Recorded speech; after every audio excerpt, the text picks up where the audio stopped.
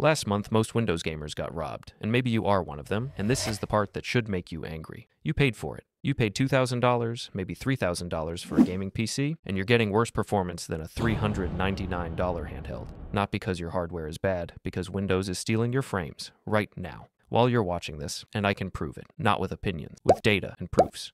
If you spent all of 2025 gaming on Windows, forget the performance you already lost. That's gone. But with 2026 right around the corner, don't make the same mistake again.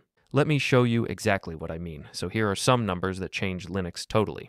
In October 2024, Linux had 2% of Steam's gaming market. Fast forward to November 2025 when we're at 3.2%. I know you are saying, so what? You're thinking. That's still tiny. But look at the curve. It took Linux 10 years to go from 1% to 2%, then just 1 year to jump from 2% to 3.2%. That's a 60% increase in 12 months. No other gaming platform grew that fast in 2025. This isn't slow growth. This is a turning point, and the numbers prove it. When you dig into why, it gets even crazier. Among English-speaking gamers, Linux hit 7.09%. That's 1 in 14 gamers ditching Windows. Something massive shifted, and it happened in the last 8 months. What actually changed in Linux gaming? November 2025. Valve released Proton 10, and it wasn't just an update. It was a revolution. Games that used to stutter, smooth now.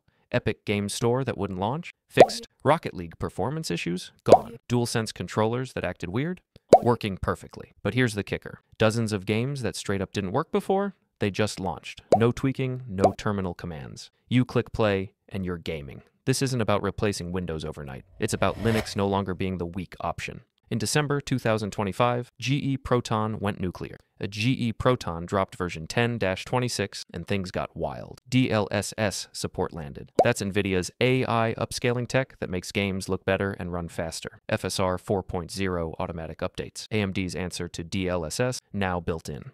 XeSS support for Intel GPUs. Even Intel graphics are gaming ready now. Translation: every major graphics technology now works on Linux. All of them. If we talk about Steam Deck, the Steam Deck sold like crazy. 330 million hours played on Steam Deck in 2024. That's 64% more than 2023. By March 2025, over 5.6 million Steam Decks sold worldwide. That's an 18% jump from 2024. Every single one runs Linux, and they're consistently in Steam's top 5 bestsellers. In April 2025, SteamOS went public. Valve opened SteamOS to other manufacturers. The Lenovo Legion Go S became the first powered by SteamOS handheld. Now HP, Asus, and others are building SteamOS handhelds. Linux gaming didn't slowly creep in, it went mainstream overnight.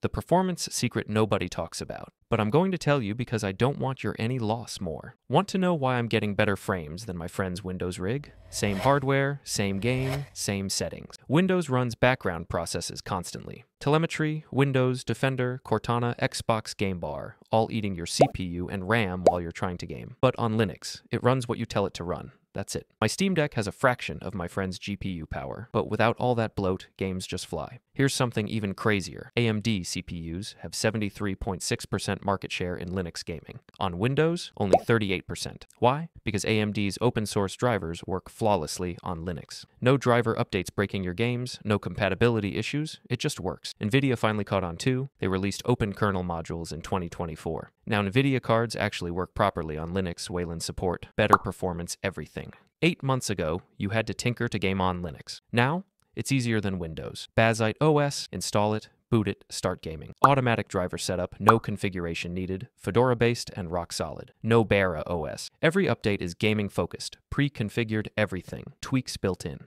Pop OS, what I use on my main rig, .hot hybrid GPU switching for laptops. Zero tinkering required, Ubuntu-based, so everything works. All of these install faster than Windows. Steam comes pre-installed, you're gaming in 20 minutes. Let me be real with you. 8 months ago, there were gaps. Certain games just didn't work. Today, Proton's compatibility rate hit 90%.